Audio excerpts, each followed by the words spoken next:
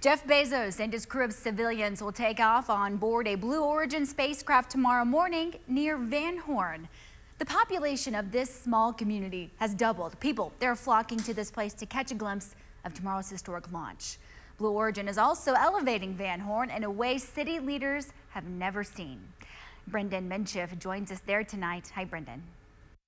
Good evening, Tatum. I'm here in Van Horn, Texas, where in just under 10 hours, Jeff Bezos and 3 others will launch aboard one of these, a New Shepard capsule into space. But, you know, of all the places to launch into space, why here in little tiny Van Horn, Texas? Well, I talked to the mayor about that not too long ago.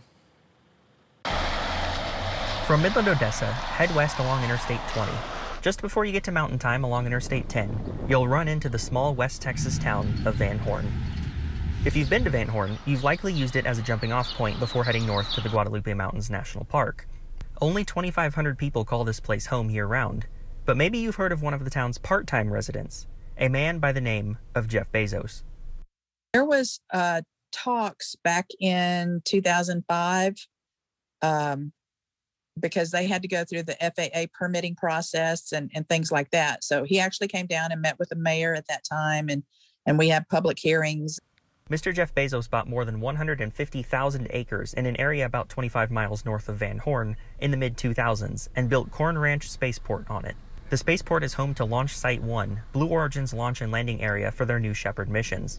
But why Van Horn? According to an interview Bezos did in 2005 with a local newspaper, he wanted land in West Texas because, growing up, he would often spend summers at his grandfather's ranch in South Texas.